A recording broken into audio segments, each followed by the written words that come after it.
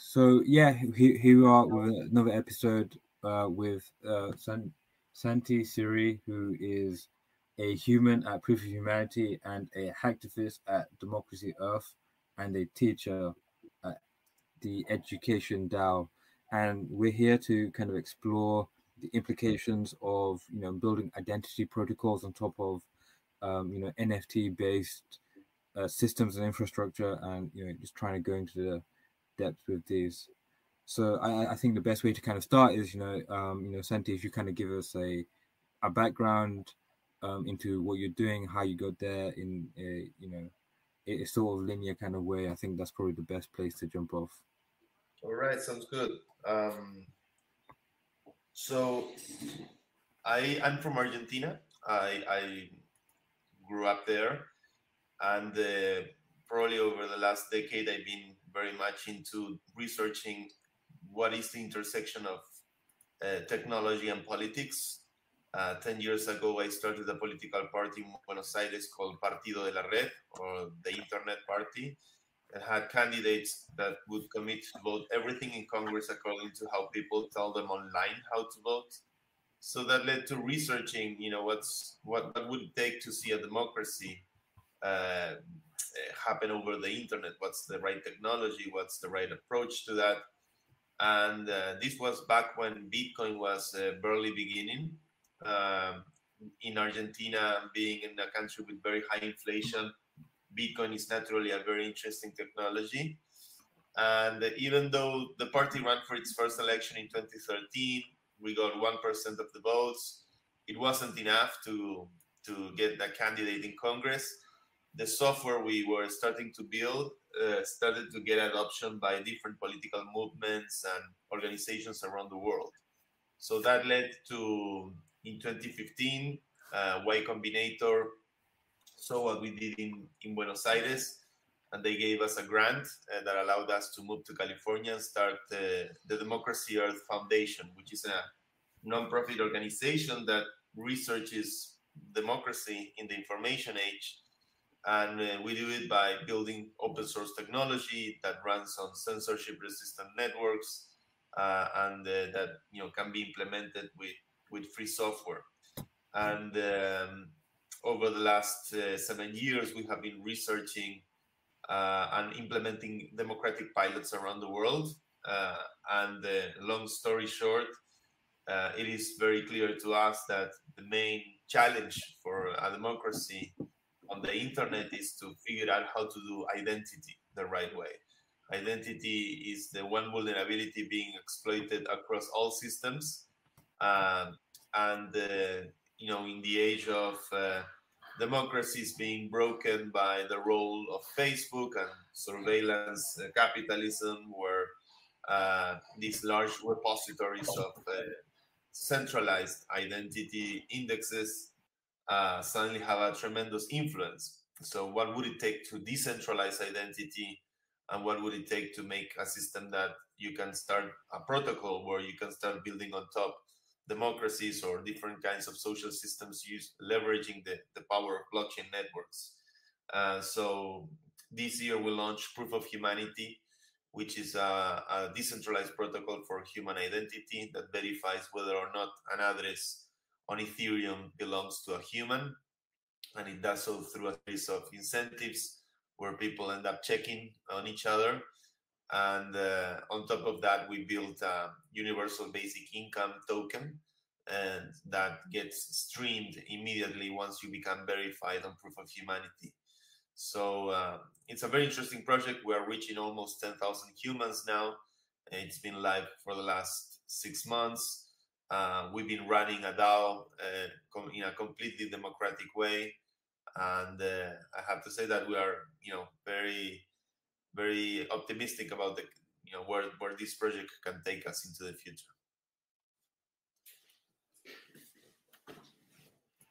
Yeah, I think one key issue is just going right into it is you mentioned cyber attacks.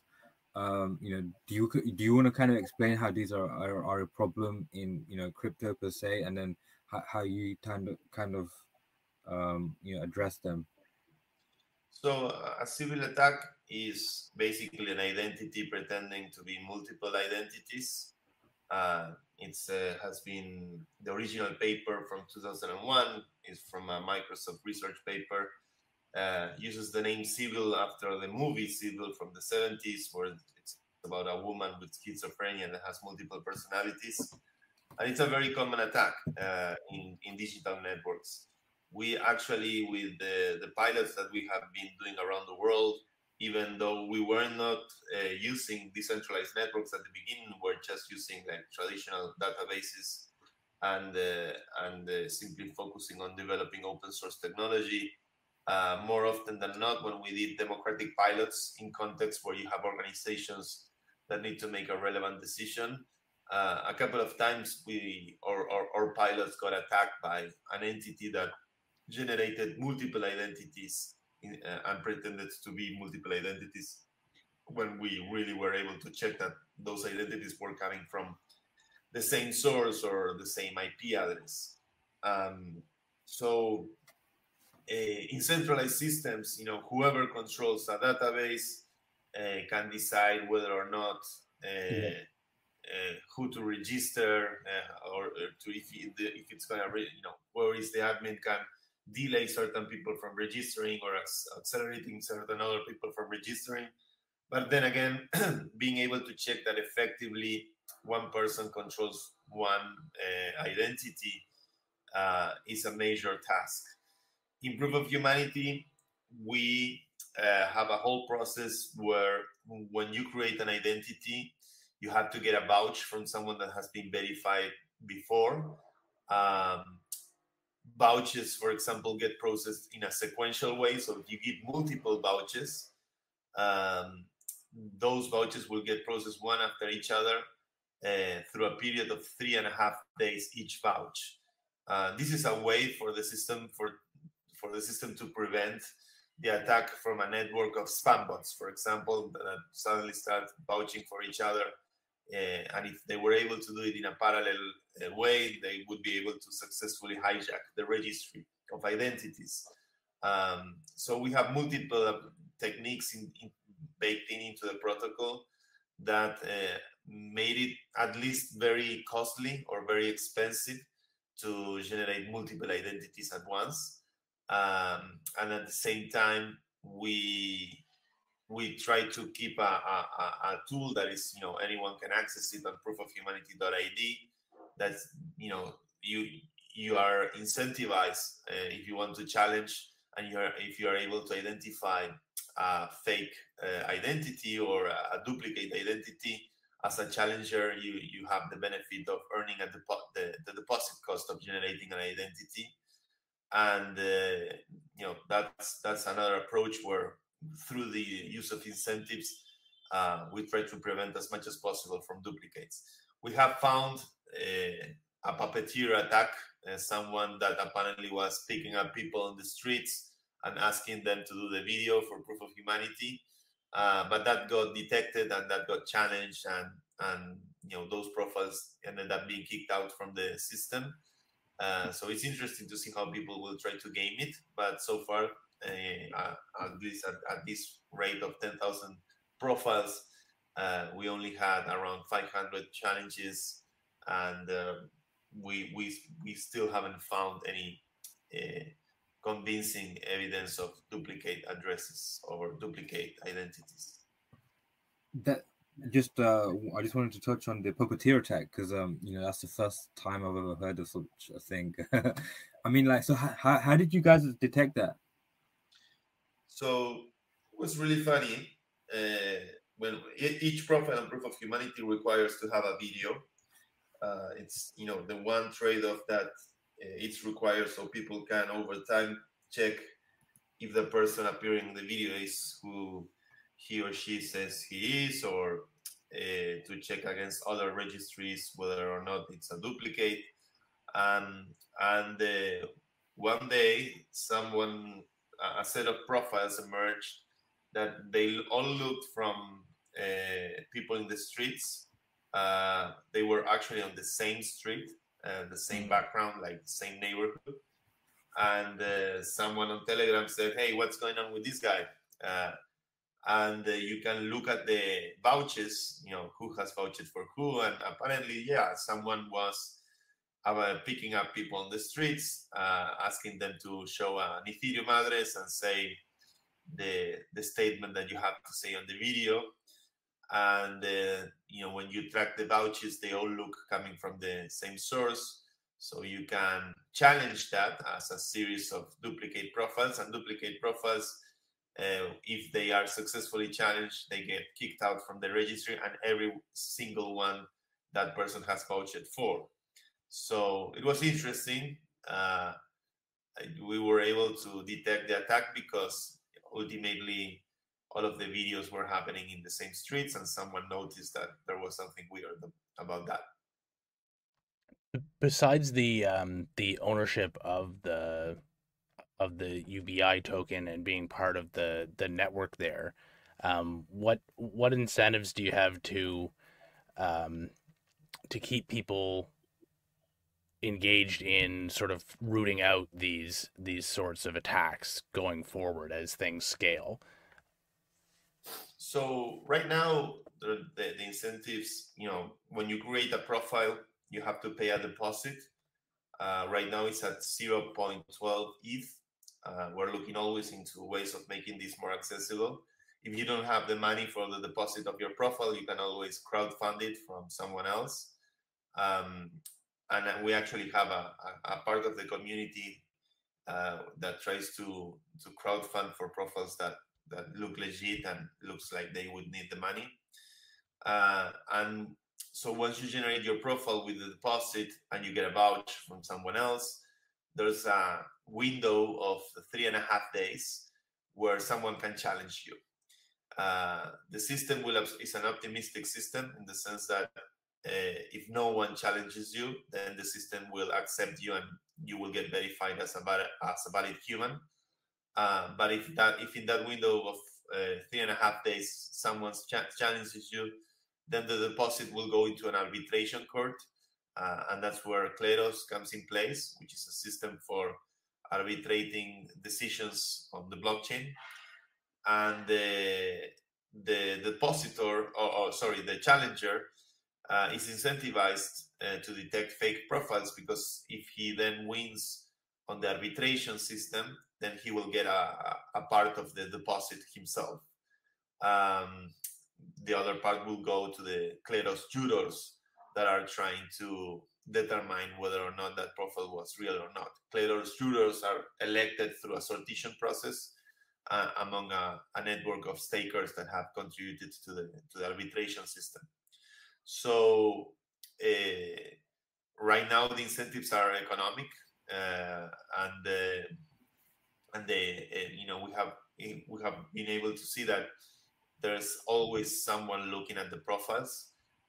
There are some tools that have been built by the community to ease the task of detecting duplicates. There's actually a website called humanity.tools that has a wide range of different demos and algorithms. One of those is a face matching algorithm that just simply looks at the face profile pictures of each identity or proof of humanity and gives you a list of faces that look similar to the applicant that you're trying to see if it has a duplicate or not. I'm sure that over time we'll see more tools like that. Like another interesting approach would be a voice matching algorithm, and see if the person has an identical voice on the video. But right now for the challengers, the incentive is economic, trying to get the money from the deposit. Of the 10,000 or so profiles, 500 got challenged. So that's around the rate of challenges that we have seen so far. And sometimes it's a bit unfair, like challenges have been happening, for example, to people. At the beginning, we had a requirement that videos had to have 360 pixels at least of resolution in order to be valid, because we want to be able to see if there's a deep fake or if there's someone wearing makeup or something like that. And actually WhatsApp crops videos to 352 pixels, removing 4 pixels from each side of the video. God knows why, or Zuckerberg knows why. But we had to upgrade the guidelines for the jurors when that was happening, because there were a lot of malicious challengers simply challenging because the videos were 352 pixels wide instead of 360 pixels. So you see a lot of situations like that. Sometimes when you're using a decentralized system of arbitration, you will find people trying to exploit it in ways that are not necessarily connected to an idea of justice, but it plays under the logic of the game theory behind it. Cool. And I think one thing that's stuck out to me is essentially Kleros. Like it would be good to kind of understand, like, how you guys integrate with Kleros, and they say they're an arbitration as a service. What exactly is that for? Democracy Earth or Proof of Humanity? So Kleros, for any kind of, let's say, a registry or curated registry where you need, for example, to build a list of something, it's a very practical tool. Like Kleros has been used before to create a list of tokens.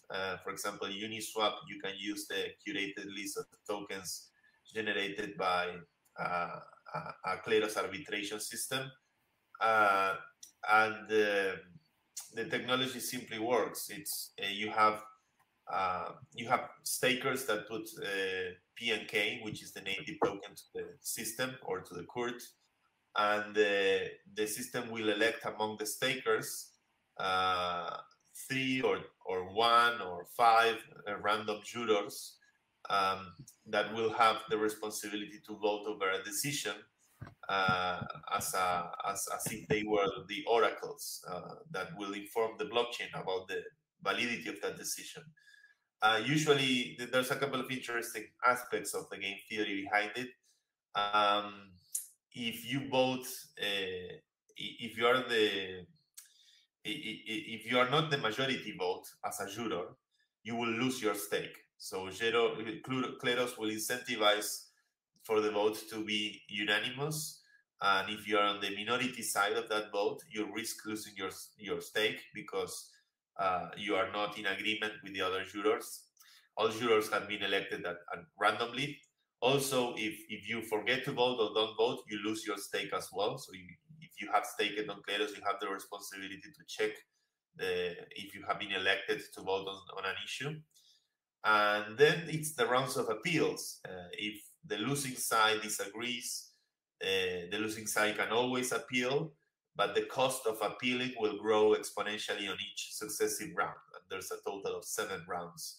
So if you keep losing, you can still defend yourself, but the cost will keep on incrementing for the losing side.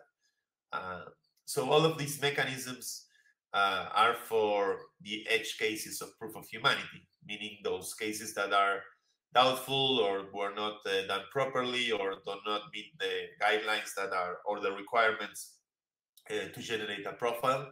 So proof of humanity connects itself, the smart contract connects itself to the Kleros arbitration court in order to decide whether or not a profile belongs to, it meets the guidelines or is compliant with the guidelines or not. Right on. Just sort of staying on economics incentives there for a moment. One of the larger pieces of this is, of course, you spoke about that a little bit around universal basic income and how that can provide a sort of economic incentive. Do you see how that fits? Can you just talk about how that fits in with crypto and like what we can do to sort of make that idea work in this new system? Yeah, well, that's one of the biggest challenges we have. Once you have a registry of human identities, you can start thinking about blockchain applications that are more social than just financial. That means we can start thinking about democracy or universal basic income or uncollateralized credit or many other applications we haven't seen until the emergence of decentralized identity protocols. And one of the most interesting ones is universal basic income. we can talk a lot about the reasons of why UBI, or why UBI was supported by people like Milton Friedman or Hayek, and even beyond the theory of it. Obviously, when you have a token that is constantly issuing new supply to every verified human, and with the UBI token is 1 UBI per hour per human, you have a challenge to think about mechanisms that can counterbalance that supply and generate demand. With UBI, we are doing multiple things around it. First of all, it's the first ERC20 token on Ethereum that streams itself. So an interesting thing is that once you become verified on Proof of Humanity, and you can add the token, the UBI token on your MetaMask or whatever wallet you use, and you'll notice that every second or every block, really, because that's how Ethereum works, you will get new fractions of UBI streamed into your wallet. And in the new version of the token, we're actually allowing you to restream and delegate your stream to multiple other accounts. So it will be interesting to see how real-time money works that way. But going back to the issue on inflation, we have to find mechanisms that burn the token or reduce the circulating supply of the token, so it can guarantee a floor price for it to be able to trade, or at least guarantee a decent universal basic income to everyone in the system. One of the interesting projects that we worked on was with the YEarn community. They have all these vaults that generate yield over any given asset. They have a vault on DAI and a vault on ETH. In US dollars, they generate an average of 7-8% of APY, of annual interest. So we actually created a couple of vaults that use the YEarn smart contracts, where you can deposit DAI or you can deposit ETH, and it generates yield. And the yield you will earn, half of that yield will go into your pockets as an investor, and the other half of the yield will automatically buy and burn UBI tokens, reducing the circulating supply of the token in the market. So right now, for example, these vaults can be found on the democracy.earth website, which has put them in there so people can start quickly interacting with them. We have around $500,000 right now in the vaults. We need something like $2 million in those, and that would allow us to, on each harvest, to burn between $3,000 and $4,000 worth of tokens every 15 days or so, and that would remove or keep the price of the token at a certain base price. We're still in the process of understanding these dynamics in the real world, other than in just a spreadsheet. But the fact that with Ethereum you have this kind of composability, and suddenly being able to think of an endowment model like this without too much complexity, where you just allow for an investor to remain exposed to Ether or to DAI or to any asset they like, and donate half of their yield in order to sustain universal basic income. To me, that's a very interesting possibility of how we can leverage the Ethereum computer or the blockchain in order to create a sustainable model for UBI over the long term. These and other projects that have are being built with the token are really interesting to see. We are always looking to ways to improve the technology, and we are very conscious that we're on the very early days of this experiment. But so far this year, we have probably paid out over $1 million worth of UBI to a community of 10,000 humans, and it hasn't even been a year yet. So I think that the potential is enormous. There's tremendous wealth being created on these networks. Right now, there's over $60 billion of locked value on smart contracts, on DeFi smart contracts. If we can use a fraction of that to level the playing field for everyone around the world, that's mind-blowing. And that's the interesting thing about building this on Ethereum, is that UBI is a level playing field technology, in the sense that someone in Bangalore or in Buenos Aires or in and in Africa will get the same amount of UBI than someone in Connecticut or London or a first world country. And actually, when you look at the registry of humans on Proof of Humanity, you will find effectively a lot of grandparents, you will find families, you will find mothers, you will find students, you'll find a lot of people from the developing world. Probably we have a bias to Latin America because that's where some of us founders come from. And I think that that meets, the goal of UBI, which is, leveling the playing field. And if we can do that in a permissionless way, in a global way, without relying on governments, and through 100% volunteer acts through investors or donors around the world, I think that that would be a very interesting thing to see happening on the internet. Yeah, no, I totally agree. That's quite extraordinary. $1 million of UBI sent to, like, over 10,000 people. And it's not even been a year, like you said. Yeah, that is really remarkable, and it does, put into question a lot of the traditional kind of economic models that people have kind of grew up with. I'm an economist by trade as well, so you're kind of seeing this like whole like new experiment or this whole new world is it's like so fascinating to me. And I think one thing you kind of said earlier as well, and you kind of mentioned, was that the internet is basically not compatible with like nation states. I think that very struck out to me quite a lot, and it kind of shows the power of technology. And I think the way that you guys are kind of using this technology is it's going to be a net positive and a net benefit to humanity in general, I think. But yeah, I'm very interested in hearing some more thoughts on your kind of like concept of like identity in the sense of nation states, because if everyone and there is a very common kind of like theme in the Bitcoin community regarding economic allegiance. So like if everyone's holding Bitcoin and not US dollar, they're more incentivized with like maintaining BTC value, for instance, rather than the USD dollar. So their allegiance kind of shifts from a nation state to more of a global monetary system. What are your kind of thoughts in creating these kind of new nation states on the internet? So there's something that Edward Snowden said once in a conference I went to in Berlin a couple of years ago that I really liked.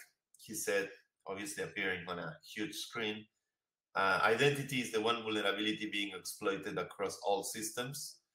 And that is very important to make a differentiate when we build these systems between verifying who you are, or where you come from, what's your name, what's your address, your personal information, and verifying your right to use a technology. A system for voting doesn't need to know who you are. It only needs to know that you haven't voted twice. And in that regard, as we are beginning to think citizenship or identity in a post-nation state world, after the age of Facebook and the Chinese Communist Party, which are both essentially the same thing, simply achieved through different means, but at the end of the day, are vectors of attack to our privacy, and that are constantly trying to centralize information about each human being on their region.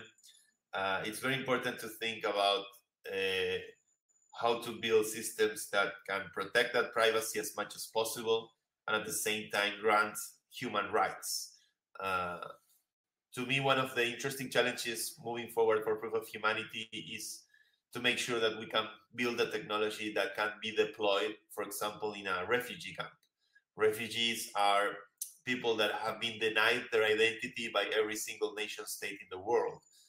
Right now, we have over 65 million refugees, more than ever before in history, believe it or not. And so the fact that we can build networks that are censorship resistant, that can be accessed anywhere there's an internet connection, and no government can hijack them. Is a very promising possibility. We still have a long way to go there. Using Ethereum today is expensive. Rollups are just getting started on the mainnet. There's a lot of promising paths to moving forward, but still, the refugee camp test, we still need to address that and be able to make sure that we are able to deploy this tech at the lowest possible cost anywhere around the world. I definitely believe we are in an age where we are shifting, power is shifting from one generation to another. The difference between the two generations is the internet. Those who have grown up with the internet and those that discovered the internet in their adult life. Right now, most of the organizations around the world are governed or ruled. The presidents or CEOs are fundamentally people that didn't grow up with the internet. But we're beginning to see some leaders like the president of El Salvador, who is basically a millennial, who is willing to use Bitcoin as a national currency. Whether that's a victory of El Salvador against the IMF, or that's a victory of Bitcoin over El Salvador, remains to be seen. But what I think it's clear that once we have this generational change moves on, and political changes are generational changes, we will see more widespread adoption of these new technologies. And these new technologies are really not about giving any specific nation control over something. They're really about personal sovereignty. Whoever has the keys has the power, period. And that's a natural reality of how cryptography works. And I think that this new kind of sovereignty will be tremendously beneficial, especially for the countries that have nothing to lose by exiting or quitting the system of the IMF or the US dollar. I come from Argentina. We tried every single economic formula in our country, pegging our currency to the US dollar, having inflation to subsidize costs of the working class, everything, all you can imagine, the Chicago school, the Austrian school, whatever. And ultimately, in the last decade or so, Argentina has seen an incredible generation of software engineers that were just, after living crisis after crisis, willing to embrace this new technology in very radical ways. Proof of Humanity has an Argentine founder. Kleros has an Argentine founder. Open Zeppelin, which is pretty much the blueprint of every single smart contract out there deployed on Ethereum, is an Argentine company. Decentraland, which has innovated on the concept of real estate, NFTs, the whole ERC 721 standard was developed by the founders of Decentraland, who are Argentine as well. So I'm very optimistic about this new generation. And in that regard, I think that with these networks, we have the possibility to dream a whole new set of institutions for the planet as a whole. And in that regard, with everything that we're building, we're just discovering what's possible with distributed cryptography, and it's clear that it's not only gonna be disrupting gold or disrupting money as Bitcoin proposed originally, but it's just disrupting trust entirely and being able to generate or create all kinds of institutions, including institutions of welfare like UBI and of identity like Proof of Humanity. Just touching on the trust angle a little bit there, where in the Ethereum space and just in where everything's moving and changing so quickly right now, how do you, to bringing on board new people in areas where they've sort of learned to distrust companies and internet, like you say, like Facebook, Instagram, etc., they know that they're spying on them. They know that they're using their data for nefarious purposes. But how do you get over that ick factor where someone's literally putting up their like kind of sole, this is me, right? Like a lot of people have sort of turned to becoming more anon, not sharing things. How do you get over that kind of ick factor and get people to jump in head first to something that is sort of so new to them? So we know it's being public or being private is more of a spectrum than a discrete thing. Uh, and what I like about Ethereum, or Web3, let's put it that way, is that the two greatest missing components of the traditional or legacy web has been definitely identity and privacy. There's no formal layer of identity, which led to that being captured by Facebook and Google, and there's no way of formally connecting to systems in an encrypted way, which has led to stuff like HTTPS and things that still, the client server architecture still naturally leads to kind of an Orwellian situation where you will have multiple clients connecting to the same server, giving that server tremendous amount of power. So with Web3, we finally have, through the use of our wallets, the possibility to decide how we expose ourselves to the internet. Everyone knows, or at least everyone that interacts with me on Twitter knows that the address on Ethereum, Santi.eth, is me. That's on my Twitter handle, that's on my different profiles, and it's just a way of reaching me out on Ethereum. It's on my Proof of Humanity profile. It's the address that I use for that. And it's a way of reaching me out in a very public way. But I am able to instantaneously become anonymous on any Web3 system by switching into a different account on my wallet. And I think that ultimately with privacy, it really boils down to educating the end user. You cannot control your privacy if someone else always needs to do it for you. So it requires, it's hygiene. You have to have hygiene with your private parts on the internet as well.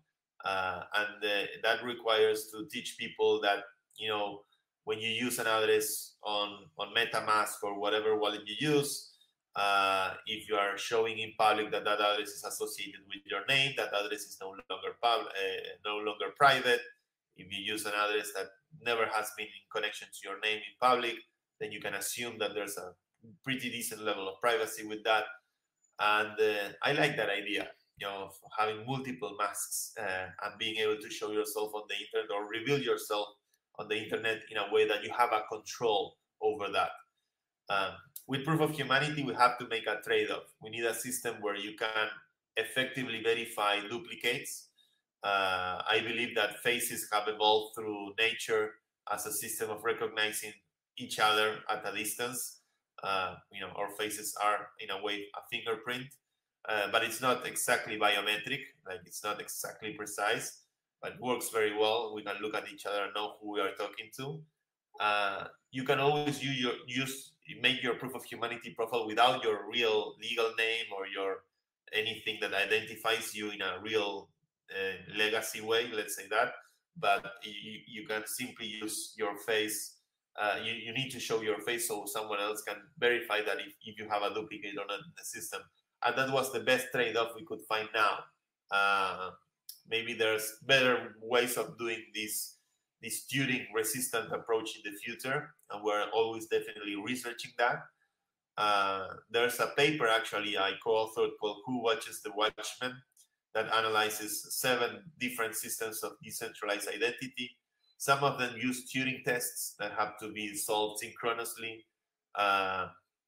Others use a web of trust where people have to vouch for each other. There are different models, but ultimately you need some kind of registry that you can effectively trust, that you have absolute certainty that an address belongs to a unique human and doesn't have multiple keys in the registry. That That's incredibly valuable if you want to start thinking about social technologies.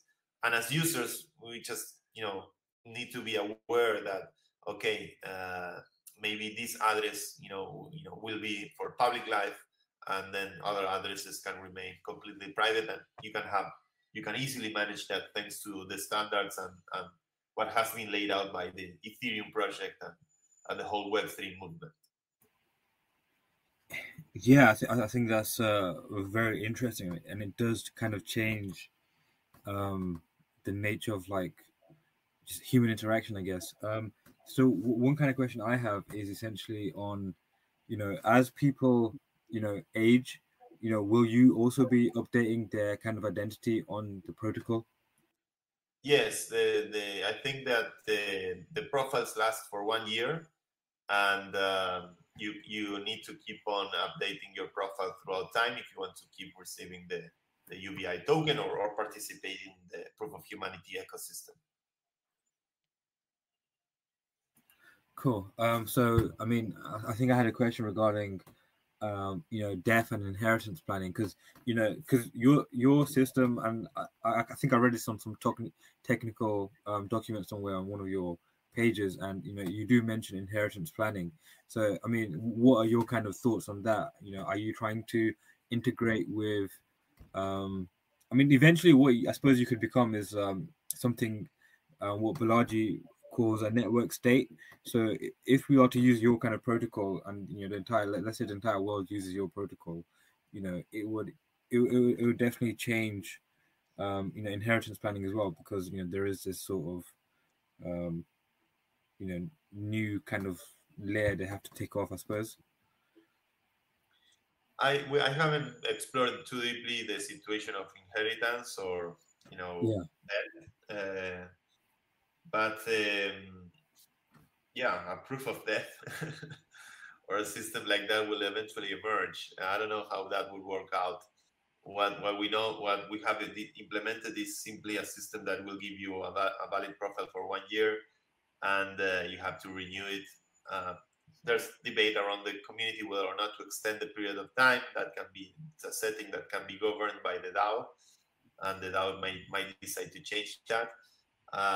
But certainly, we will see in the future applications that can connect or plug or ask, because ultimately, when you think of a certificate or any kind of non-fungible token that can be associated to an identity, if it's associated to a same address belonging to a proof of humanity address, then you can simply look at that proof of humanity address and look at any NFT associated to it, and you can assume that that person has a certificate of any given nature, whether it's a certificate of death or something else. Someone could easily make a system that composes with proof of humanity and issue something like that. Cool. Yeah. And one thing that I've been kind of wondering in terms of like governance systems is essentially, fracturing of communities. So as a community usually gets larger and larger, it becomes harder and harder to like have that kind of initial, core ideology, let's say.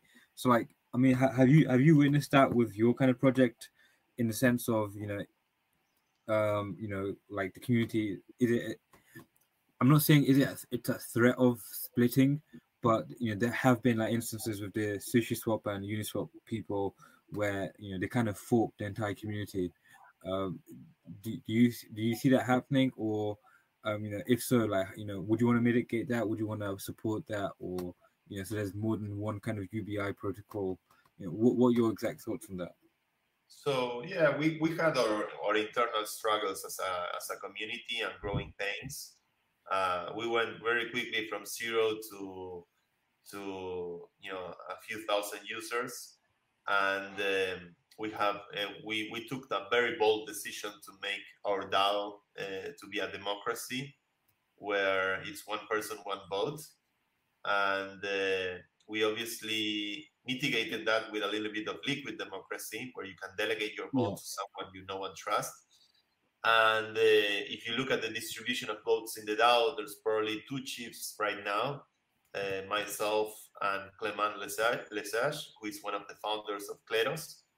And clearly, that's the reason for that is, I would argue, in political terms, is that you have within the community people that come from the Kleros camp that are interested in pursuing a new use case for the Kleros protocol, and we have people that come from natively from Proof of Humanity. Actually, many of them probably being also new users of Ethereum entirely, that are willing to criticize or to argue about the aspects of the inner workings of Kleros. So we had a couple of very strong debates and strong decisions that led to the community discovering simply what where the interests are, and all communities and all internal divides or ripples or clashes of this kind are ultimately they are because of economic interests of one kind or another. We what was it? I think that that one of the things that triggered a major crisis was one of the moderators in the Telegram group that I assigned, who was actually defending a lot of users from losing their funds because of malicious challengers. This is the guy that actually pushed for improving the protocol guidelines to allow 352 pixels videos. This guy was very combatant against Kleros, and obviously this wasn't welcomed by the Kleros camp side of the community, and we had a strong argument about whether this guy should or shouldn't be a Telegram moderator. My position was that he was incredibly helpful to a lot of new users, helping them to avoid losing their money due to a malicious challenge. And at the same time, the Kleros community argued that he brought a toxic environment to the community because he was criticizing Kleros in a very harsh way. So that led to a couple of votes in relation to content moderation of the Telegram groups that were very heated, heavily debated. But obviously, I think we were also in a process of discovering the limits of the governance process that we have put in place into these things. But thankfully, we all met in the real world in Paris on ECC, and we all grabbed a beer, we laughed about it, we were like, well, what the hell is going on with what we have been building is very precious. We have to be more responsible, and I think that we all agree that no one wants to have a lot of infighting within the community, and I just consider myself lucky to be working among many brilliant developers that come from different places around the world that are contributing to the Proof of Humanity project. So I think we share an attitude. We all share an attitude of really taking care of our community as much as we can. We will have disagreements. Disagreements are okay. We can find different mechanisms to sort out those disagreements. But we don't want to see a split or a fork, or there's absolutely no need for that. It's only 10,000 users. We are still discovering what it means to do formalized human identity on a blockchain, and I think that we are, at least from coming from the core team and from the founding team of the project, we're making a very conscious effort to really have a lot of dialogue between us, be very open with the community. We are actually the third most used page on Snapshot. Like, we had so many votes. You can check the Proof of Humanity and the UBI. We have two DAOs actually now, the UBI DAO and the Proof of Humanity DAO. They both vote on Snapshot. And someone told me the other day that we rank on the third position. And I was telling this to Clement from Kleros, and Clement told me, well, probably that's because we disagree all the time, you and me. But, in crypto, I learned over the years that conflict is a feature, not a bug. Conflict means people care. Worry if no one is talking. But I definitely don't see any kind of fork happening from the project itself. We are all like we need to focus on the relevant stuff like scaling, building on a roll up, lowering the cost of the deposit, making a user interface that works on cheap smartphones. There's a lot of other more important problems to figure out other than making animal farm like revolts in the community. We touched on it a little bit there. The cost of actually getting onto the proof of humanity sitting at around 0.12 ETH. $500 is not a small amount of money for a lot of people in the world. A lot of people who would get the most out of this, both in terms of potentially the UBI and being involved in the building of the project, that might be out of reach of them right now. How do we get the sort of the million third world engineers to pile into a project like this? That's an excellent question. So right now, the reason the deposit has to be paid on ETH is because we need to afford the gas that executes the different functions that goes to the arbitration court if it needs to be called. And we operate on the context of Ethereum. And I agree that $500 is a lot of money for most of the people around the world. The first mechanism that we identify to mitigate that is crowdfunding. So there's actually a part of the community created a Telegram channel called the Rolling Funds, and they simply crowdfund the ETH for those profiles that look for people that would really need the UBI. And it has been working, but obviously it's not a very scalable approach. We have been able to cut the cost from 0.18 to 0.12 by reducing the requirement of jurors that would decide over the cases of proof of humanity. It used to be 3 jurors, now it's going to be only 1. And there has been a whole improvement proposal specific about this that at least helped to reduce the cost 40%. We see some ways of reducing it even way more to down to $60 or $50. But we still need to understand how to make those optimizations. We are working in collaboration with the Kleros team in order to understand how to make a much more efficient way of tampering into their protocol. And Kleros is obviously right now working on the version 2 of their protocol, so we are very aware of this cost.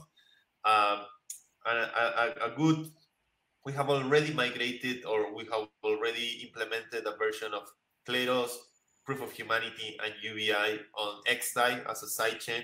So we have a cheaper environment where you can play with this technology. But obviously, working with a rollup will be extremely important in the future. That will help us also significantly reduce the cost of executing the functions required for the smart contract. So we are suffering from the same pains Ethereum as a whole is suffering because of how expensive it is to use right now the mainnet. But I'm optimistic that with optimizations around the Kleros smart contract, optimizations around the being able to implement this on rollups, and ultimately the scalability of Ethereum itself, transitioning to proof of stake, will help get us to a point where ideally we have a deposit that is below $100. If we can go all the way down to $10 or $5, that would be more than ideal. That's one of the biggest challenges that we face in our roadmap, reducing the costs so we can onboard more people. And obviously, those that are getting into the registry right now are helping us pioneer this whole concept. But it's definitely one of the top priorities right now to find more and more mechanisms that can help us optimize the cost of using proof of humanity. Yeah, so touching on that, you say on your documentation that you're currently based on layer 1. What are your thoughts on transferring to a layer 2 and because you say you want more interoperability, as a layer one, like what's your kind of decision making process behind that? Why did you decide that, and is there a possible future where you could possibly go to a layer two?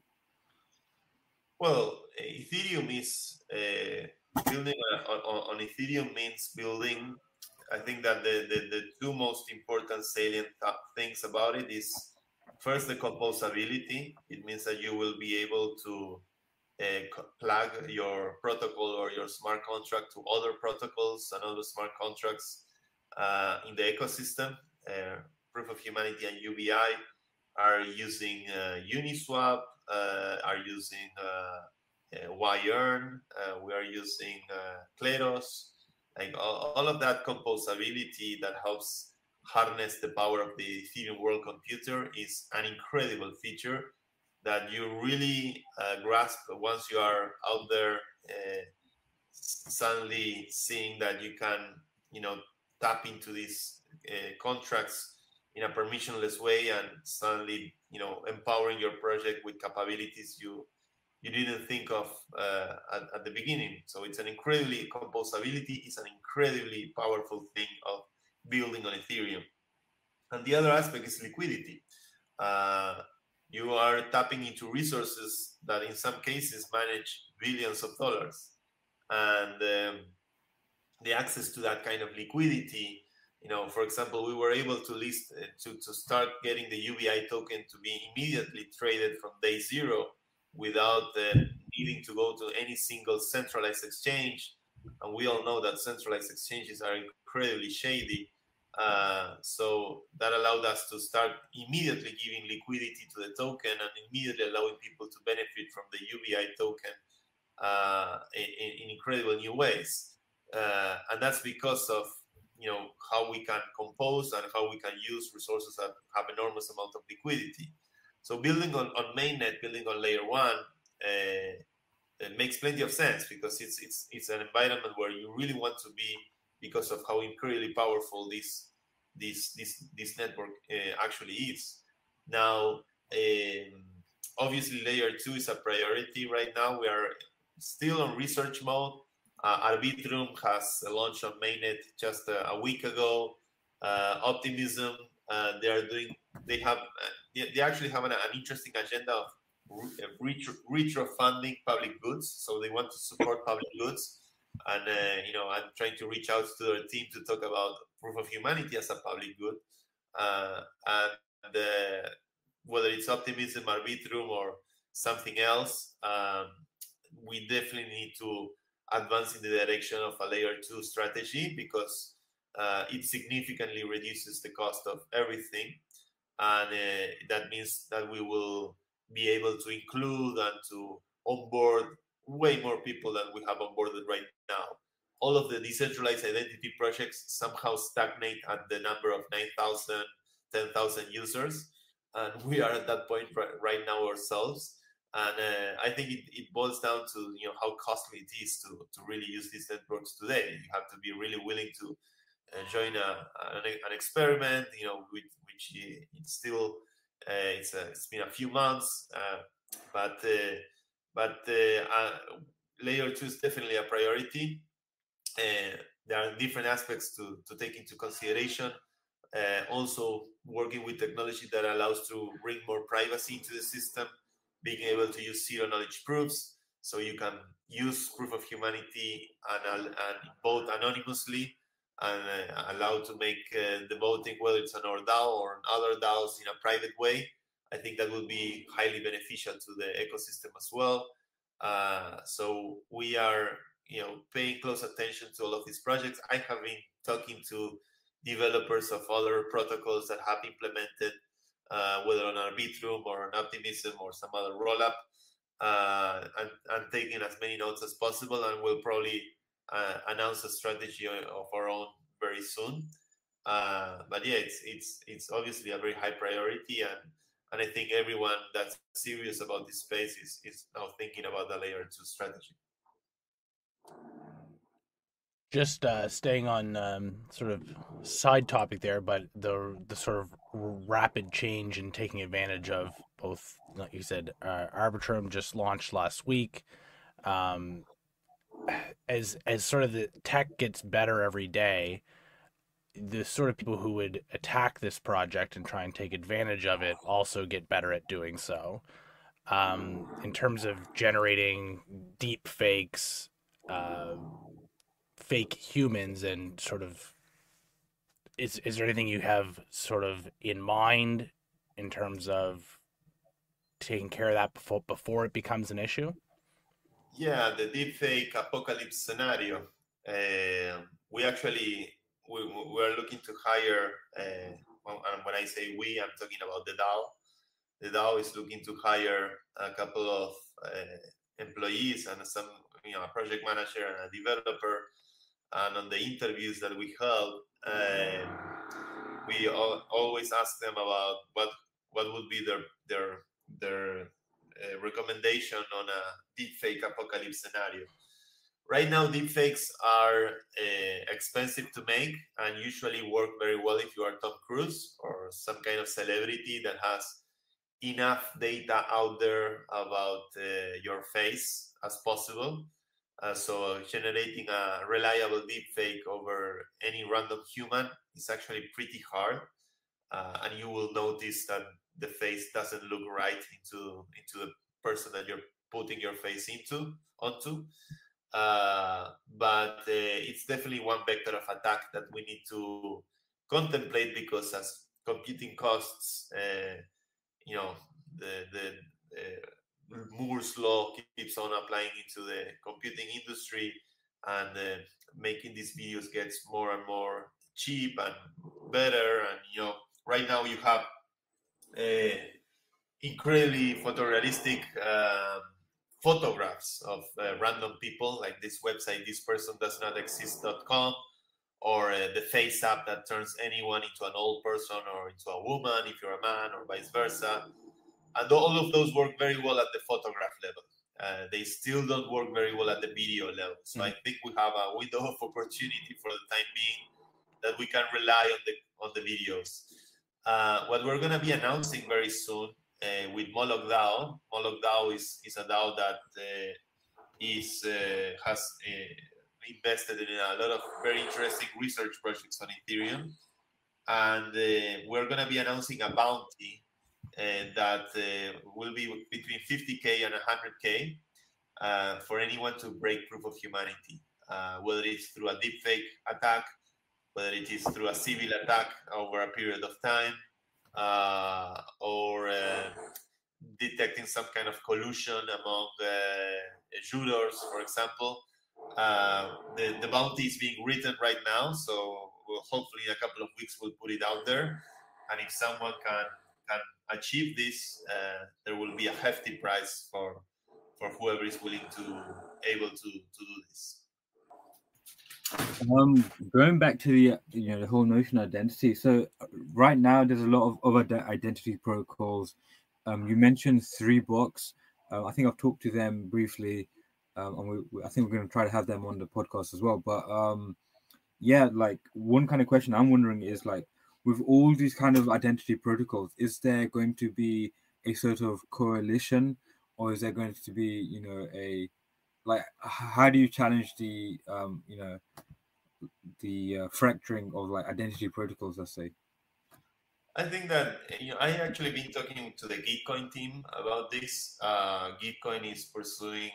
Gitcoin has been probably the first project out there to implement the multiple decentralized identity projects into their own system.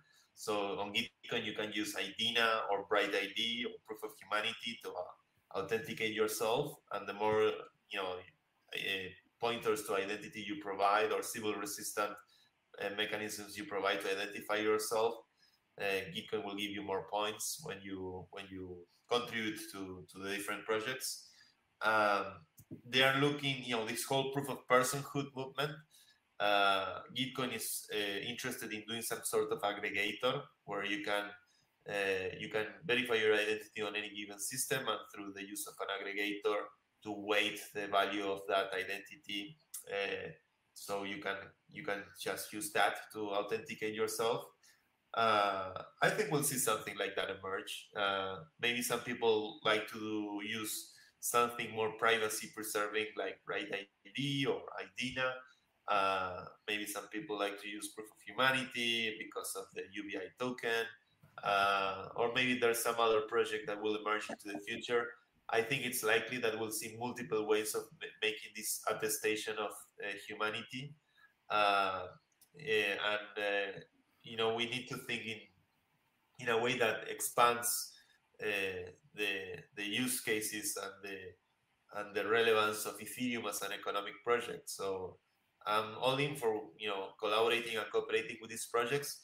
Over the month of August, actually, we held a series of workshops. Paula Berman from Democracy Earth, actually, and some other researchers, brought in together every single person that's thinking around proof of personhood. We had Vitalik also sharing some thoughts, and it's definitely an area of research that is very it's picking up right now. There's a lot of people interested in it, and the good thing about today is that we have several protocols out there. Like there's Bright ID, there's IDINA, which is this project that uses Turing tests to sort out who's a human or not, and we have proof of humanity. Just 2 years ago or 3 years ago, nothing existed. None of this existed. So I think we're all going in a very positive direction moving forward. And we need to think in terms of abundance, not in terms of scarcity. Like we, in a context of abundance, it makes more sense to cooperate than to compete. And the more ways we can find to make sure we can have attestations of human beings on the blockchain, and the more reliable these ways are, these things are, and then the more likely that we'll end up seeing democracy in cyberspace or a universal basic income at a global scale. When we think about these networks, we need to think not about disrupting Wall Street. That's already a done deal. We already won.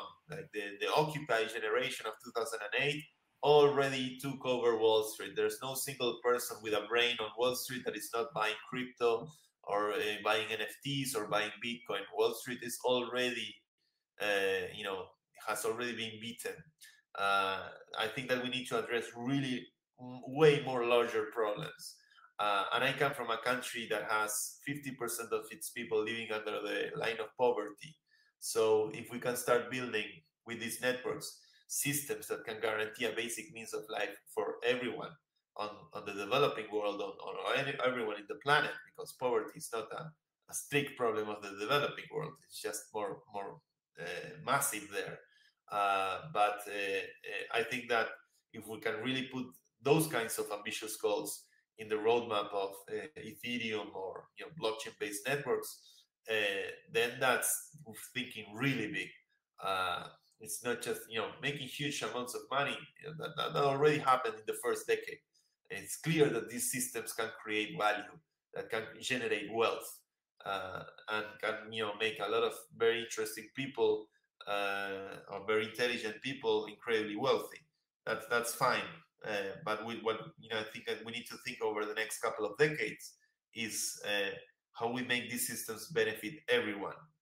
How we make these systems beat the drug lord that is trying to seduce a teenager in a slum in Colombia. How we can make an alternative that helps these networks make sure that anyone can access a decent education or won't have to fear for whether they will have dinner or not that night. That's a very real reality of our world today, an ignored reality for the most part when you look at the media or what is being debated. But it's pretty safe to say that more than half of the people around the world are living in very precarious conditions while a tremendous amount of wealth is being generated. So that's what I like about proof of humanity, is that our agenda, is to end poverty. That's our goal. If we can make a UBI as a technology that can reach anyone on the planet without relying on governments because they are incredibly corrupt, and just simply being able to be present on every phone, and being able to give people a basic means of life, that's an incredible goal. With the Web 2, we had social media, right? But when you think about blockchains in a social way, it's not media. It's way more than just media, because these are economic networks. They are not networks of information. They are networks of value. So when we think about, Vitalik gave this keynote on ECC about post DeFi Ethereum, and he focused on the social media use case. But my recommendation to Vitalik would be like, it's not just about, obviously finding incredibly neutral mechanisms to censor information. I think that's incredibly relevant, no? But uh, because of the economic nature of these networks, like addressing social problems, like people living with $1 a day or not being able to afford having dinner that night. Like in Proof of Humanity, I've seen grandparents that are getting a better pension from out of the UBI token than from the government. And if we can really scale something like this, then it's a very profound change in civilization. And I think that, crypto and blockchains are definitely the economic narrative of the 21st century. Is it going to be a narrative that only creates a new kind of oligarchy among programmers instead of, bankers, or is it going to be about something that can really shape the lives of future generations in a much more sustainable way, and without as much exclusion and marginalization as there is today? And I think that a lot, a reason why we see a lot of people coming from the developing world becoming solidity engineers, smart contract developers. At least this is what I've seen from Argentina, where I come from, is because we see a lot of hope in these technologies, and certainly hope to see some radical changes emerge out of these networks Hmm. that will positively impact our societies. Yeah, and sort of just rolling into that, you mentioned earlier about the education DAO. Is there anything you can speak about that regarding sort of bringing people into the ecosystem so that more people can take advantage of this? Yes, Education DAO is a project I started in Spain, where I live now, but aimed at everyone in Spain and everyone in Latin America, where we all speak the same language, Spanish. And the idea is to generate educational content about crypto for new users, people that are curious about the subject but haven't ever used, well, either Bitcoin or Ethereum, to learn about it and to generate content in Spanish that can be easily digestible by anyone coming from these communities. And obviously, with Proof of Humanity, we discovered that a lot of the people that got onboarded there were for the first time in their lives using something like MetaMask, or interacting with Ethereum. So with Education DAO, we're trying to hopefully provide a context where people can learn about this with real life, with live lessons, and with videos, recorded videos, uh, and then try to generate an environment where we can think about the future of education. It all boils down to education at the end of the day. How Hmm. to make people more capable of how to use the internet in a much more intelligent way, how to protect their privacy, how to benefit from these networks in multiple ways, boils down to education, and that's why we built this project Education now. I'm excited to see what sort of comes of that because in my mind, you mentioned this a little bit around you know government and states and things. People are sort of slowly realizing that they don't really need a lot of what they're paying for or they're sort of getting from their their nation state or what have you. And I think the education piece is the biggest part of that. Is people need to realize that um, the systems they grew up with or whatever aren't necessarily the best systems going forward. Yeah, I think all institutions are being disrupted. After we discovered that we can replace authority with cryptography, institutions at the end of the day are a collection of promises. And what backs the promises of legacy institutions is basically force. You will obey the authority or else, whether, and those promises break up very easily. Like in Argentina, we grew up believing our money in the bank was going to be there the next day, until one day the money in the bank wasn't there, and the promises got broken very, very easily, very fast.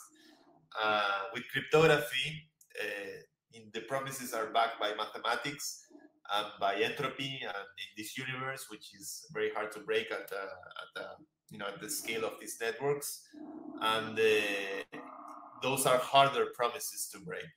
So it's soft promises versus hard promises, and I think that the more we understand the nature of these networks, the more likely they will disrupt every single institution in place, including identity, including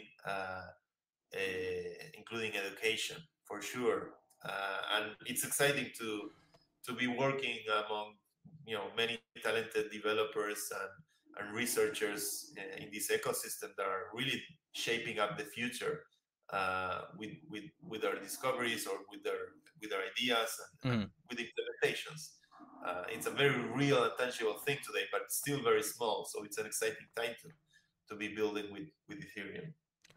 Who are your biggest allies in the sort of traditional institutional world? Do you have I don't any? know if Really? Like, I don't know if I have anyone left. I like the traditional institutional world. I have to be thankful to a couple of organizations that very early on supported my work. Y Combinator is one of them. We were able to start a foundation in California. We're a nonprofit, thanks to an original check given to us by Y Combinator, which is an accelerator in Silicon Valley, very well known to have. They back very important startups. Not our case, we're a non-profit, so we're one of the weird animals of YC.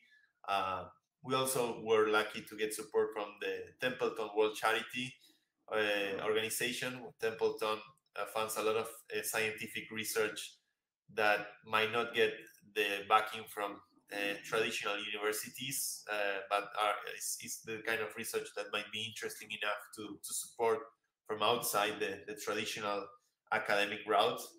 But other than some of the donors and organizations that back us, we are really about, we're a bunch of crypto anarchists trying to think institutions under a complete new lens, and that's why we embrace the idea of building proof of humanity as a DAO. We embrace the idea of making sure we can if we're gonna be making decisions, do it in a way where we use these technologies, we use our own dog food. Proof of humanity enabled us to become a democratic DAO with the UBI token. We're actually implementing a version of quadratic voting, which is really interesting. And we need to bootstrap ourselves and create a new institutionality through the means of these networks. And in that regard, I think that everyone involved with this project, we are all pretty much very aligned that we need to pursue this path in the most authentic possible way. I just have, I think, one last key question, and it's regarding, you essentially mentioned that you will get to a point where you don't have, like, the video won't be public. But like my kind of question is like, how would you make the verification private, but still, auditable in a sense? That's a great question, and if you have any good answers to that, I'm all ears. It's not like it's an easy thing Yeah. to do. I when you look at the nature of these systems, you can really divide them into, you have objective systems and subjective systems. Objective systems are the kinds of systems that use some form of biometric, whether it's scanning your iris or finding some kind of voice speech pattern recognition system, or your fingerprint or something like that, that can be objectively measured. But once you have an objective system in place, whatever algorithm designed to recognize that pattern can be used to generate fake quantities of that pattern in an infinite way. Like you can generate fake fingerprints or fake iris patterns or fake voice patterns in multiple ways, and the objective system will simply not be able to understand if it is effectively interacting with a real metric or with a fake metric of an entity. Whereas with subjective systems, it's just opening up the whole process of verification in a way that you can check how each person has been verified by simply auditing the verification yourself, or the verification of someone else or anyone else yourself in a permissionless way. And with videos, it's just looking at each other into our faces and simply trying to acknowledge or recognize if that person is very similar looking to someone else, or use some kind of subjective input in order to rank or to verify the profile. If we're serious about decentralized identity, building a system that is subjective and building a system that you can audit how other profiles have been verified at any given point in time into the future really matters, because what boils down the nature of these systems is answering this question, which is who watches the watchman. If there's a single authority verifying all of the profiles because it controls some kind of biometric algorithm, then you have Big Brother all over again.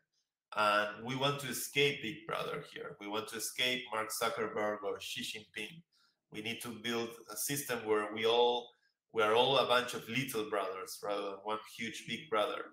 And that's why the main rationale of how we think about decentralized identity is not so much about, obviously it's important, but your keys, your identity, obviously that's an important aspect of it. But the fundamental aspect of it is that there's no single central watchman deciding over the fate of the identities being generated in the system. That anyone can take over anyone and anyone can challenge anyone at any given point in time. So today, the trade-off that we made is using a video proof. If there's, we had all kinds of crazy ideas suggested to us. Some of them maybe might be implementable, but at the end of the day, you need to build a system that also any average human can use and understand. So there's a lot of trade-offs in the decisions we made. I think that we reach a nice sweet spot with what we launched with Proof of Humanity, but there's always room for improvement. And with new techniques, maybe in the future we are able to find more privacy-preserving ways. I believe that still privacy is a bit of a spectrum, not a really discrete thing.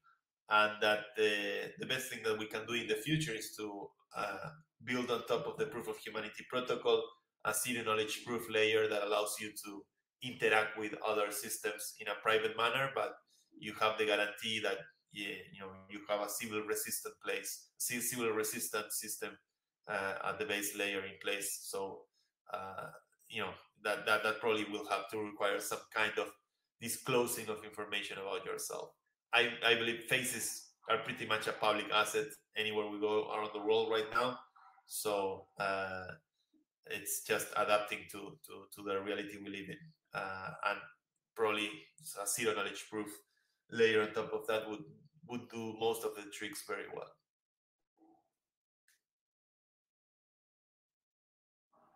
Cool. Yeah, I think that definitely sums up pretty much all the kind of questions we had.